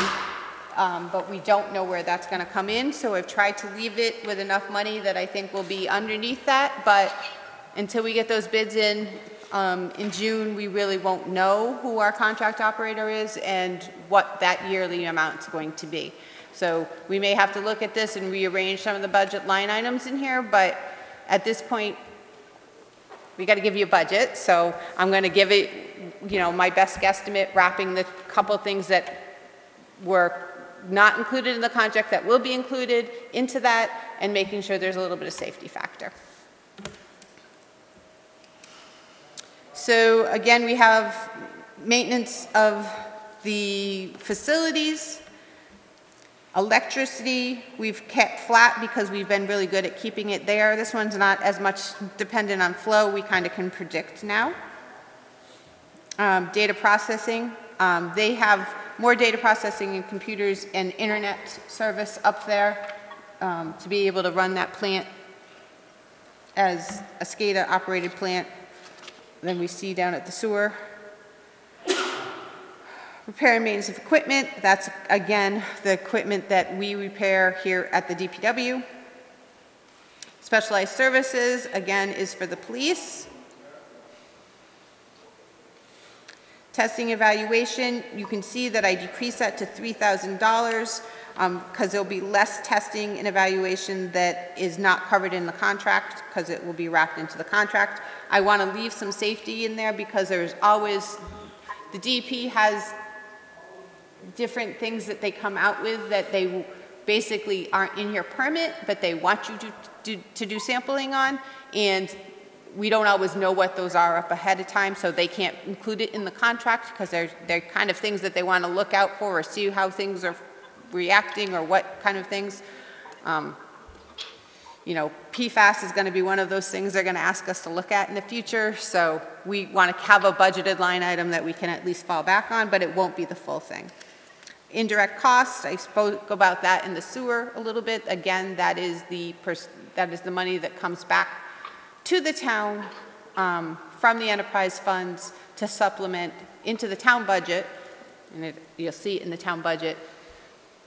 Basically, it's part of my salary, it's part of my staff's salary, it's part of Karen's salary, it's part of the town manager's salary. There's a percentage of that indirect cost study. Maintenance of trees. I know some of you have had the pleasure of being up in that watershed and know how big it is and vast it is, and sometimes we do have to have trees taken down up there or some trees cut and different things. It's a line item so that they can do tree maintenance up there. Here is your management fee. This is the operations contract. You can see I kind of rounded the number and kept it at 1.4 million. It is an increase of 3.7%. It does incorporate the testing and the chemicals into it, so that couple of the other line items went down, that one went up, but it also includes to be able to make sure we have enough flexibility going forward with a new contractor or the same one. Prevailing wages.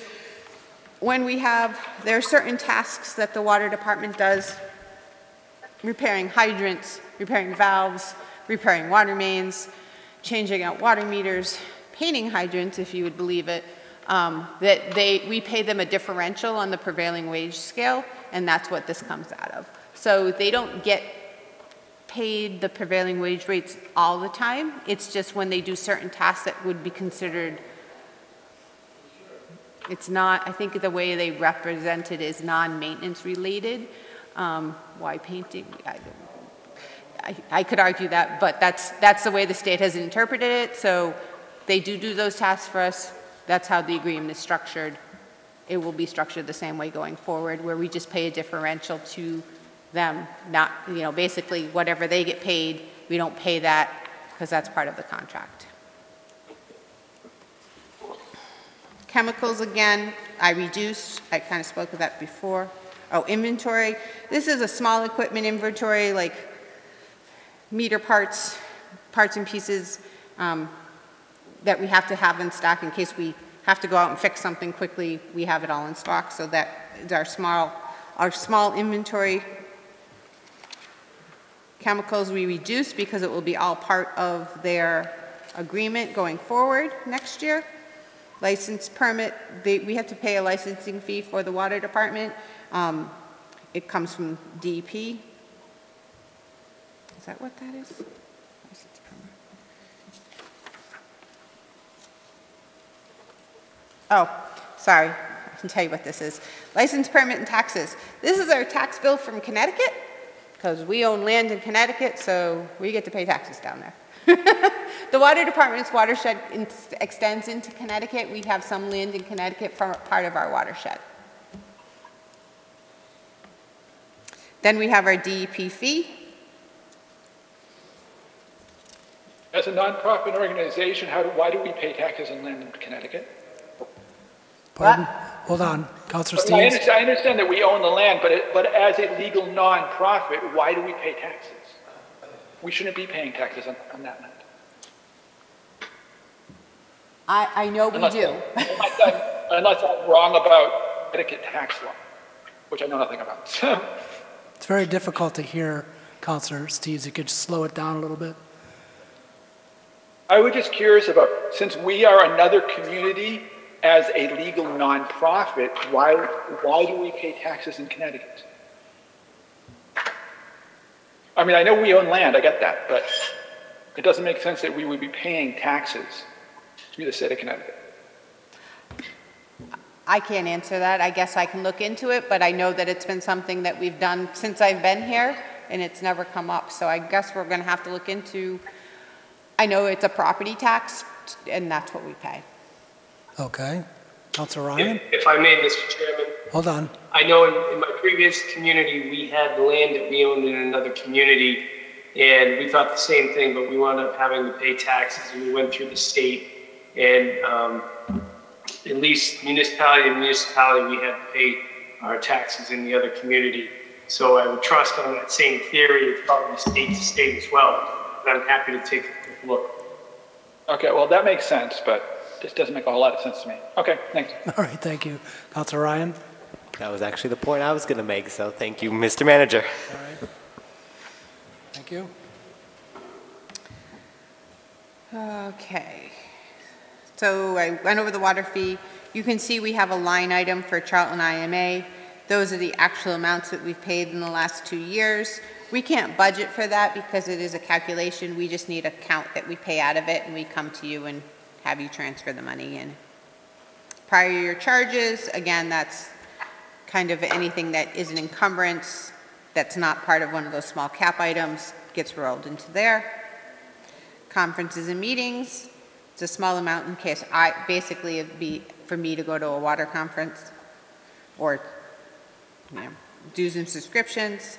Insurance premiums, again, we've been able to reduce this based on actuals. After consulting with Melissa, we have a small increase, but we've reduced it back down. Legal, we've kept the legal at 10,000, down from the 15 this year. This year we're going through our agreement. Hopefully it'll be all done, but it's kind of a placeholder in case we need any legal. Again, you can see, so one thing you'll see, and if you were familiar, we had 165,000 drop off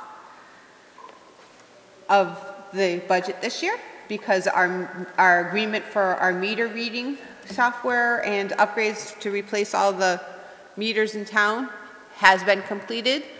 So that has come out of the budget, so it's not in there anymore.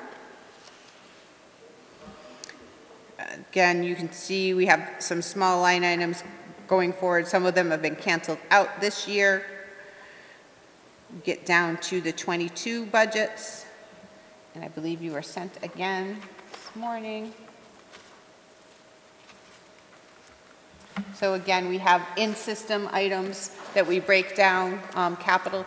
Some of them are capital, some are just operating things that we have, like the routes that we do but we just budget out of these light items.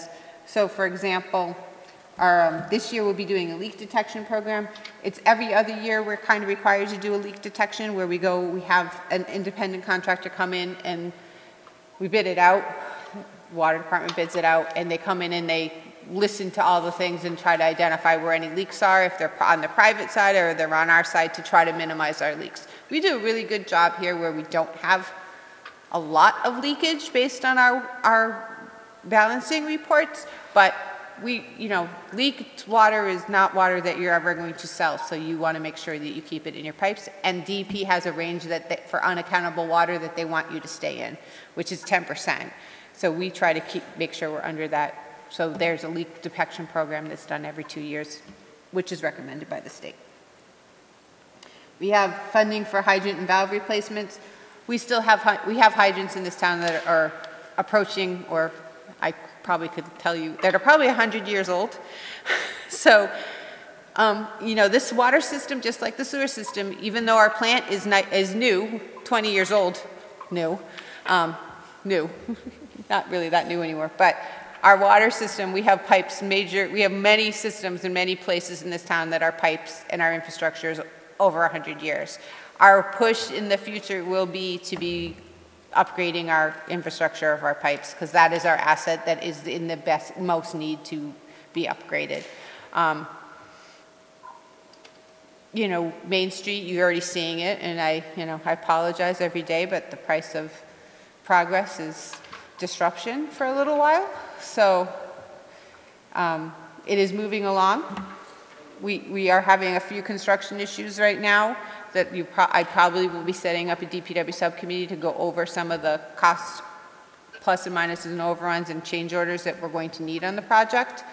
But most of it from unforeseen conditions, including that water main break, which I think you guys were aware of, that we uncovered. That was an expensive night. So. But that is also the reason we're doing this. We would never have known about that leak because it was going right into Nuisance Brook and going right down the pipe. Found its way and never was going to daylight that we were going to see it. So I will be coming back for you on that. We're still gathering some of the information and discussing some of the things, but they're moving forward. They're getting very close to bringing laterals into the buildings. And there's some negotiations for some of these commercial buildings about, what size lateral do you really want? So that will be happening over the next week. We had a big discussion about it today. A lot of the buildings are underserved by their existing laterals and probably need larger services into them. And now is the time to do them. So we are going to reach an effort to reach out to the property managers and building owners to see if they want to upgrade their services, which means paying a higher fee to connect and paying a higher fee to have a bigger meter, potentially. But I think it's the right time before we do these services, obviously, to do it. So. Yes, Councilman. While you're on the issue, Heather, I got to give the contractor kudos for doing quite a job up there. and they started early in the year with the weather. My thing is, and I know you must be, is the terrible, unacceptable temporary patches. It's like a roller coaster. I mean, Lynch is a great company. I've seen them do work on Route 20 that their patches, temporary patches, are better than the ones on our Main Street. I realize that laterals still have to go through and the infrastructure under that road is over 100 years old. But if there's any way they could do a better patch job, it would be sweet. I totally avoid Main Street, front end wise. So, I mean, I just, seeing you are on that issue, if there was some way they could do a better patch job, it would be nicer. We're going to pay for it, just so you know. Yeah. Could you give me like a timeline on when this will be done? Rough timeline? I'm not going to hold you to it, but some people are asking. So right now we are, their plan is still to be done. The plan was to be done in July, before July. The issue we're having, and you could probably speak to this, is those trenches need to settle. They need to settle more. If we pave it in July, I'm very concerned that we will see settlement underneath the new pavement. If we allow them to have more time and allow it to settle longer, we're going to get a better final product. So that is one of the discussions that still needs to be had and has been being had and batted around. Part of the reason for the July was because it's CDBG money. There's a very good possibility that we could still spend all the CDBG money before that deadline and leave the final pavement until later on, you know, and extend their contract so that we get a better final condition of paving. They do still need to come back and do permanent patch, which would be done before, you know, somewhere in the July time, you know, before that July time frame, which will help the condition of the road and with the patching. It's not going to make it perfect, obviously, but again, I'm sure that you can share my concern. They disturbed a lot of ledge. They had to drill and hammer, and there's a lot of undercutting, which is why it's settling. And they're going to have to do a lot of cutting back and a lot of recompaction, and we're going to be checking compactions. I have to, because we're having settling issues. Right. All those conversations are happening, but I think for the long-term benefit of the road, I would really like to wait until October to do our final paving. I would agree with that. You know, I understand that. I'm in that kind of business, so I understand what has to be done. And like I say, they did a fabulous job in getting what they did so far. So that answers my question. Thank you very much. Thank you, Mr. Chairman. Thank you. Anybody else on this issue? No? Okay.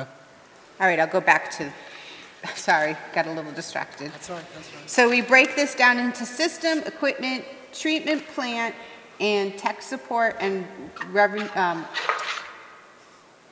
reservoirs, dams, and watershed. And then there's a fifth one for facility improvement, sixth one for facility improvement that we've kind of broken down this year. For our system capital, we have leak detection, fire hydrant, meters, that's miscellaneous replacement of meters, and pipe and fitting stock. Systems, 100,000. Make sure my numbers all go. We have pump station maintenance, pump station control equipment, calibration and maintenance, and so those are, oh wait, where am I? Oh, that was still system, sorry. Okay, equipment, 100,000. Replacement of a Ford F-350 with plow for 50,000. That's a 2012. That's on that 10-year capital plan for all of our vehicles that we've tried to maintain. Been much more successful in water and sewer than I have anywhere else, so trying to keep them. This will, just so you understand, this would go to DPW, and DPW would trade in one of their older trucks, probably Unit 30, which is also a pickup truck. It's kind of one of the ways we're rotating our equipment out. It's not that it's not useful. It's the 10-year. I can fund it here. I can take a DPW truck that really is in bad shape and get it out and use this truck for another couple years and get more mileages out of it. We're trying to get the oldest stuff out first, so we will trade in the DPW and use this one, which will fund a new vehicle here. Radios. So that kind of goes into that 100,000. Treatment plant, miscellaneous treatment plant upgrades, building security upgrades, filter plant and valve automation upgrades. So for those of you who have been through our filter plant, you know we have a lot of automatic valves. They take regular maintenance, they take regular calibration. Sometimes they go, the motors go, we have to replace them. We kind of have a line item account for them. Chemical feed pumps, same way. So that totals up to the 150 in that line item. Then we have tech support, 51,500, which includes our SCADA maintenance and programming, miscellaneous engineering support, again, if we have a problem, and utility cloud maintenance agreement. Utility Cloud is our programming software that both Water and Sewer and DPW have started using. Not as much in DPW, we don't have the tablets and stuff that they use, but basically the Water Department has all of their systems so automated now that when there's a work order created, they go out, they can record a meter, they can record what we do, they can record the breaks, they can record everything, and it's shown on a GIS platform. And it's all logged in there so we can see it. They're probably the most technologically advanced of all 3 departments that I run. They're also some of the younger people in the group, so it helps because they're more technologically not scared. But it is something that we use it now to do all the maintenance. We're using it at the DPW to record maintenance on all our vehicles, and my mechanics really actually like it because it gives them a way to look back and see what they've done in the past on a vehicle. So they have embraced it, so we've kind of expanded it. We're going to expand it into our catch basins monitoring and inspection program so we can tell when we've done a catch basin, which is part of our MS4 permit. So we're expanding small steps. There are some fees that go along with it. You know, you need the equipment, you need tablets and things to be able to input this data. The Water Department's been able to, through the Water Department, kind of acquire those. I don't have them in my DPW budget yet. I may be looking at purchasing them, especially for the catch basin, but Sewer is starting to use it. They haven't embraced it quite as much as what I would like, but we're working with them. Small steps. The facilities improvement, we have some asphalt up at the plant that is in horrible shape. I think it was paved right over topsoil. It's completely undermined. It needs to be ripped out and replaced. A couple of our other, including Mass Ave, I don't know, some of you might not know where Mass Ave is, but that is where over off of Worcester Street. That road goes up like this. Again, some of our asphalt is failing. So we want to do some pavement plans for the plant, for Cohasset, which is our large dam. Some of the pavement's starting to fail over there. So we want to make sure we address those, and that's what's in that facilities management, that facilities improvement section.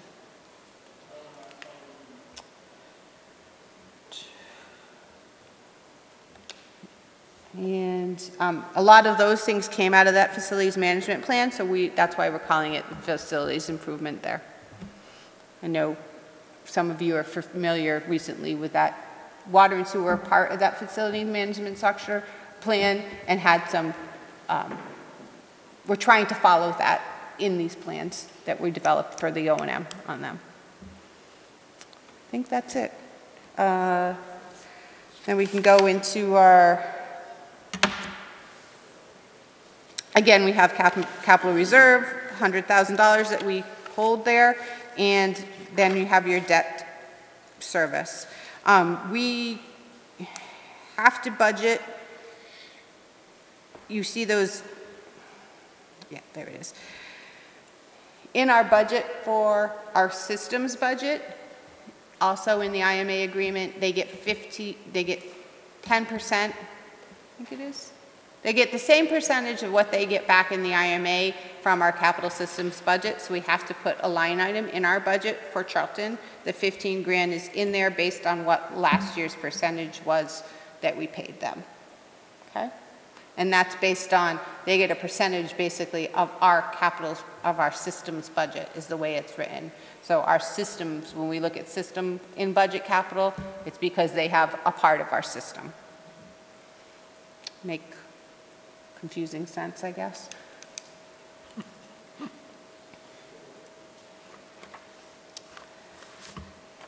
Again, we are looking to borrow for the South Street transmission main, which is going out to bid, I think, next week. That's for South Street resurfacing and replacement of the transmissions main on South Street. For those of you not familiar with that project, all the water mains from the water treatment plant come down South Street. There's two mains there. There's a high service and a low service main. They're transite, which is basically a transite pipe had asbestos in it, so it has some inherent problems and weaknesses. It also is known to, over time, degrade and become weak.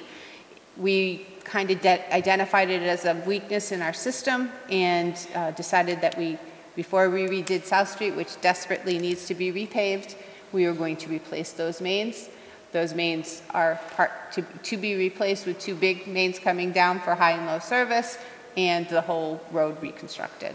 So that is going out to bid very soon. I have a meeting on it tomorrow, and basically finalizing the plans and specifications, and then we'll be ready to go out and hit the street, probably to start this fall into the winter and getting that main work done, and then repave in the spring. Spring, summer. Questions? Oh, okay. You're all set? I think so. All right. I'm done talking. Councilor Daniel. Wow, Thank you. I'm just curious, does the South Street project start at the town line? It does. The water lines don't start up there, but the project will start up there. Yes. So we're going to marry where Sturbridge just redid their road. We'll start there. We have some minor drainage improvements up on that section of the road. It will be all repaved. It's full depth reclamation that we're going to do, because by the time we rip up that road, you talk about Main Street not being good, you're not going to want to take South Street into Sturbridge anymore either. So the detours will be horrible as it is. So it will be quite interesting. The road's not very wide. We have to replace both lines, and there's a sewer line on part of it, so the whole road's going to be ripped up. So it's, I'm like, oh yeah, there's a way around it. Just don't go that way. When it starts construction, I will say my best advice is don't go that way, including myself, which I take that road every morning. So it will be interesting, but it's one of those things. We need to do it, so we're going to do it, and it's, nobody's going to want to do any more construction projects pretty soon. Oh, yeah. Oh, yes, we will. Well, what's the You all saying? set, Things Counselor? have to get worse before they get better. Yes. You all set, Councilor Daniel? Yes, thank you. All right. Anyone else have any questions? Comments? Councilor Steves? All right. Oh, I'm okay, thanks. All right. Well, then, seeing no other comments, we'll take a vote. Councilor Marquetti is yes. Councilor Dow? Yes. Councilor Steves? Yes. And Mr. Lazo? Yes. Thank you. Motion passes. So I guess we'll have a motion to adjourn, unless somebody wants to bring anything up. I have an issue that I'd like to ask Heather about. Sure, go ahead. Okay, Heather, this was brought up to me today before I came here. It's a person who lives in the Brentwood Drive area.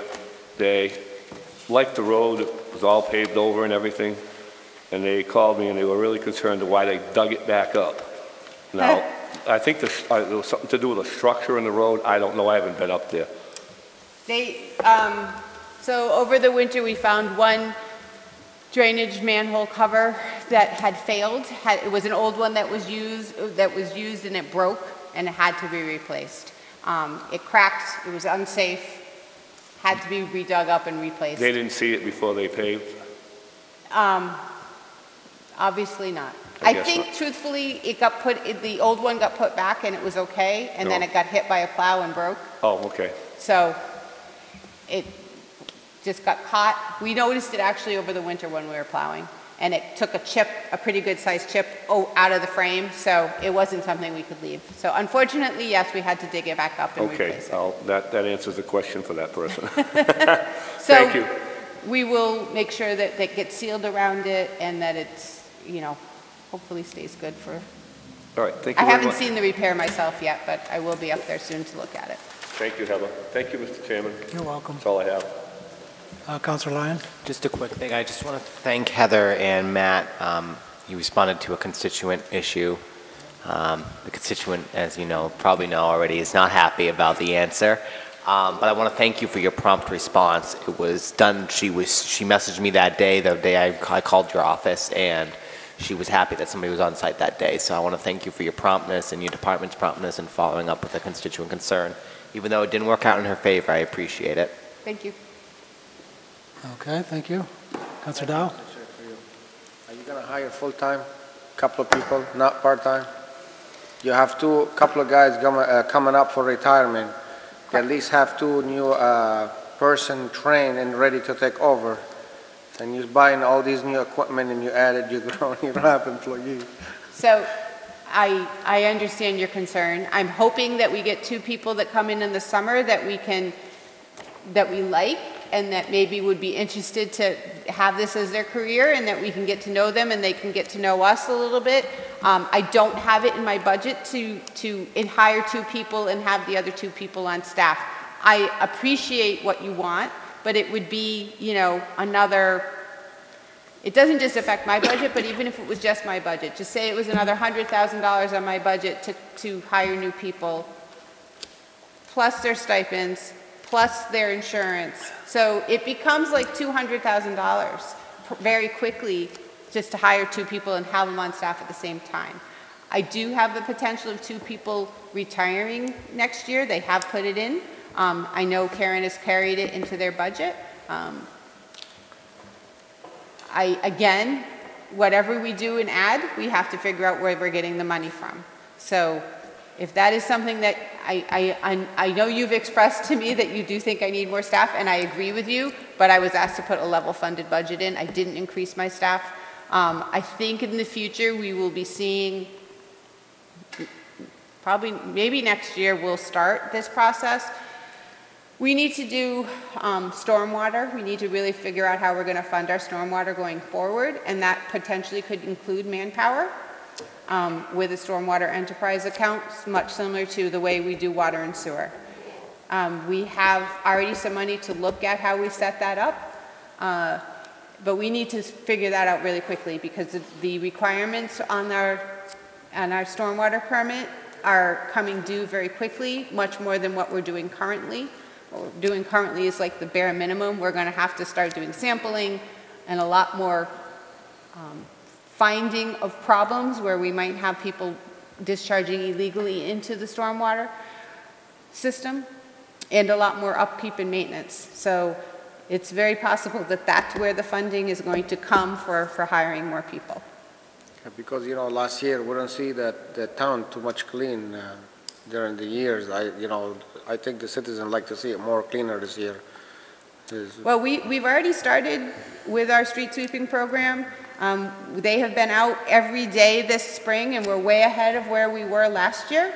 I will say that. That allows us to start doing other things like catch basin cleaning, which we've already started also, and then as soon as we get to warm enough weather, you'll see us out there doing our line striping and our line painting. We will always do maintenance cleaning and as we go. I have put some feelers out there to try to find out how much it would be to have a contractor come in and sweep the streets. I haven't got a lot of great feedback yet. I did find out some prices to have someone come in and do catch basin cleaning. It was extremely expensive, but Like the cost of like $27 a catch basin, which you have over 2,000, it gets really expensive really quick, so. So it's better off to hire a few guys and put them on duty to help the other team to continue doing the job ourselves, correct? It's more cheaper to hire more I think staff. it's more cost effective to hire staff internally, yes. But that also means maintenance of equipment, which you'll see in my capital budget, we're way behind in the equipment cost. But we have equipment, but we don't use them much because we don't have staff. They're being doing something else most of the time. No, our street sweepers are out almost all summer. Right now, this summer, probably now, just start now, but last year, you know, we see it once. They did more than you think they did last year, but. You know, and I think, I don't know, one guy, he can do the sweeping, he can do the, you know, catch base, he can do everything. I think he need help too, you know, I think you know what I'm talking about. Usually you have one or two guys only drive those big equipment. Well, there's only certain people that are licensed to drive it, and we have 2 heavy equipment operators, and they have to satisfy under their agreement first. Okay. So we have certain guys that drive the street sweepers, because there's only certain guys that are licensed to drive the street sweepers. We have certain guys that are licensed to do the catch basin truck. So not everybody can do everything. It's not, you know, we do have a lot of people that can do a lot of things, but not everyone can do everything. And we have to satisfy the 2 heavy equipment operators by contract first. Right now, we're having no problem doing that because we have 2 street sweepers out there, we have a catch basin truck out there, we've been doing stuff with our excavator, you know, with our backhoes, so those are all considered heavy equipment. So we've been having multiple things go on with heavy equipment, but So I would love to hire can 2 see new two- people. I'm two not more telling you I guys wouldn't. full times. I think you need them because, you know, the town, they need to be in clean, in good shape too, you know? All right. Thank you. Thank you, Counselor. So I'll accept a motion to adjourn. I'll make that motion. Second by Dow. Thank you. All right, roll call. Counselor Marquetti, that's me. I'm yes. Counselor Dow. Yes. Counselor Steves. Yes. And System Member Lazo. Yes. Thank you very much. This meeting is adjourned.